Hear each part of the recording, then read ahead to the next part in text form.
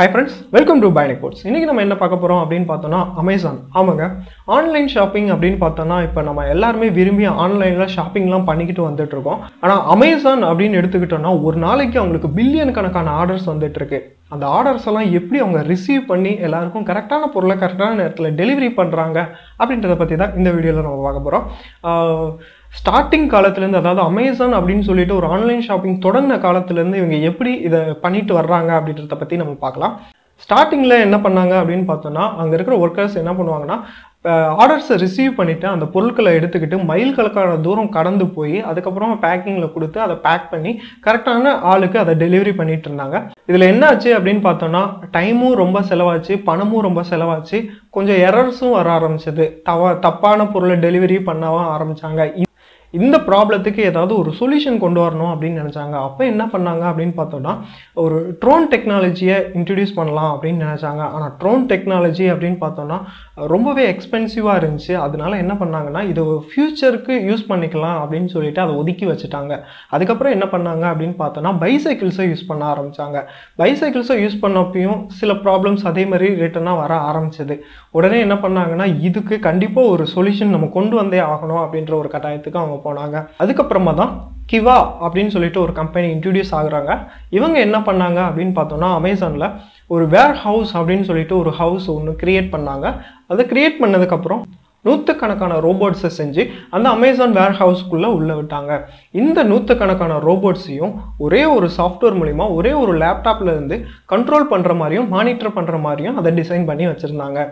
இந்த ரோபோட்ஸ்லாம் எப்படி ஒர்க் பண்ணும் அப்படின்னு கேட்டிங்கன்னா டெலிவரி பண்ண வேண்டிய ப்ராடக்ட்ஸ் எல்லாத்தையுமே ஒவ்வொரு ரேக்லையும் அடுக்கி வச்சுருப்பாங்க. அந்த கண்ட்ரோலர் என்ன பண்ணுவார்னா ஒவ்வொரு ரோபோட்டுக்கும் கமெண்ட்ஸை பாஸ் பண்ணுவார். ஒவ்வொரு ரோபோட்டுக்கும் ஒவ்வொரு ரேக் அப்படின்னு சொல்லிட்டு ஃபிக்ஸ் பண்ணி அதுக்கு கமெண்ட் பண்ணுவார்.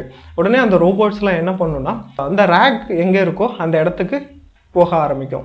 இந்த ரோபோட்ஸ்லாம் எப்படி கரெக்டாக அதோட பாத்தில் போகுது அப்படின்னு கேட்குறீங்களா? இந்த ரோபோட்ஸில் என்ன பண்ணியிருப்பாங்க அப்படின்னு பார்த்தோம்னா பாட்டம்லேயும் டாப்லேயும் கேமராஸை ஃபிக்ஸ் பண்ணி வச்சுருப்பாங்க. ஒவ்வொரு 40 இன்ச்சுக்கும் ஒரு இடத்துல 2D QR கோட்ஸை வந்து பேஸ்ட் பண்ணி வச்சுருப்பாங்க. அதாவது தரையில் வந்து QR கோடை பேஸ்ட் பண்ணி வச்சுருப்பாங்க.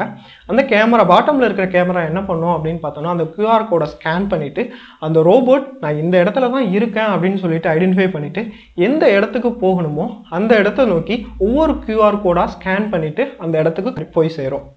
இந்த ரோபோட்ஸ்லாம் எப்படி ஒன்றுக்கு ஒன்று மோதாமல் இருக்குது அப்படின்னு கேட்குறீங்களா? இந்த ரோபோட்ஸ்லேயே ஃப்ரண்ட்லேயும் பேக்லேயும் ஐஆர் சென்சார்ஸை ஃபிக்ஸ் பண்ணி வச்சுருக்காங்க. இது என்ன பண்ணும் அப்படின்னு பார்த்தோன்னா ஃப்ரண்ட்லேயும் பேக்லேயும் ஏதாவது பொருள் இருக்கா இல்லை ஏதாவது ரோபோட்டோட மூமெண்ட்ஸ் இருக்கா அப்படின்னு பார்த்து ஐடென்டிஃபை பண்ணிகிட்டே இருக்கும். அப்படி ஏதாவது பொருளோ இல்லை ரோபோட்டோ இருந்துச்சுன்னா அதை ஐடென்டிஃபை பண்ணிவிட்டு ஆட்டோமேட்டிக்காக ஸ்டாப் பண்ணுற மாதிரியும் இதில் ப்ரோக்ராம் பண்ணி வச்சுருக்காங்க. இதில் வந்து 2 டிரைவ் வீல்ஸ் யூஸ் பண்ணியிருக்காங்க. இது மூலிமா தான் இந்த ரோபோட்ஸ் வந்து ஃபார்வர்ட்லேயும் பேக்வேர்ட்லேயும் மூவ் ஆகுது.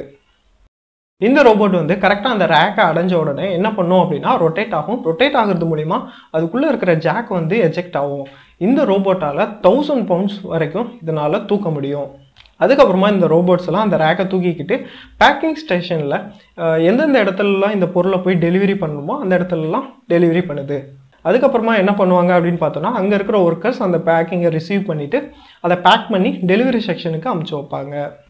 இந்த ரோபோட்டில் வந்து அதோட பேட்டரி லெவல் ஒரு பர்டிகுலர் ரேஞ்ச் குறைஞ்ச உடனே ஆட்டோமேட்டிக்காக அதை ஐடென்டிஃபை பண்ணிவிட்டு கண்ட்ரோலருக்கு இன்ஃபார்ம் பண்ணிவிட்டு ஆட்டோமேட்டிக்காக அதுவே போய் சார்ஜ் பண்ணுற மாதிரியும் டிசைன் பண்ணியிருக்காங்க.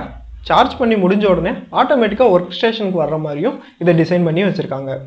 இப்படி தான் அங்கே வர்ற மில்லியன் கணக்கான ஆர்டர்ஸையும் அவங்க ரிசீவ் பண்ணி கரெக்டான பொருளை கரெக்டான ஆளுக்கு டெலிவரியும் பண்ணுறாங்க.